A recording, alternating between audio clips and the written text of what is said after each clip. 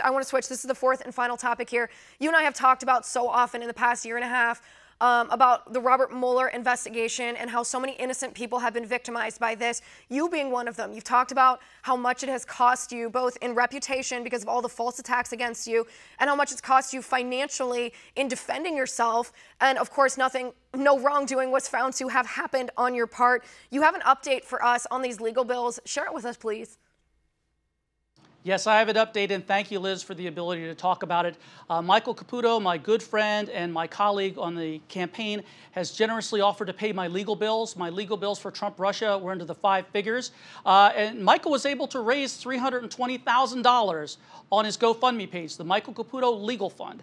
And because he was so generous, I'm able to pay my legal bills now. And Michael is looking to help pay other legal bills for Trump associates who have been wrongly victimized like he and I have been. Now, his legal bills were about $125,000. So he was able to launch the GoFundMe page.